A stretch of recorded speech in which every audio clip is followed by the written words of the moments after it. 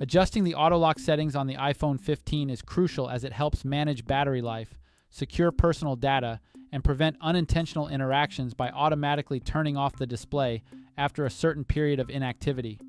Tweaking this setting can also help when faced with atypical display issues on your iOS device.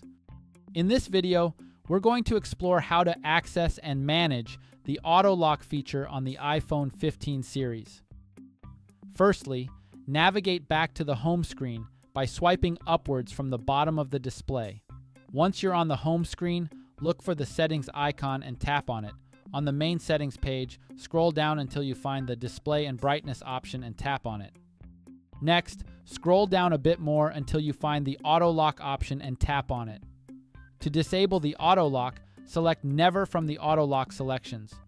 Conversely, if you want to enable it, tap to choose any from the other available interval selections. If you select Never, your iPhone screen doesn't go to sleep and auto locks even when inactive for so long. On the other hand, it auto locks based on the selected interval or idle time. Remember, choosing a shorter duration can help preserve and extend your iPhone's battery. If your iPhone's display continues to misbehave after tweaking the auto lock settings, resetting all settings can help.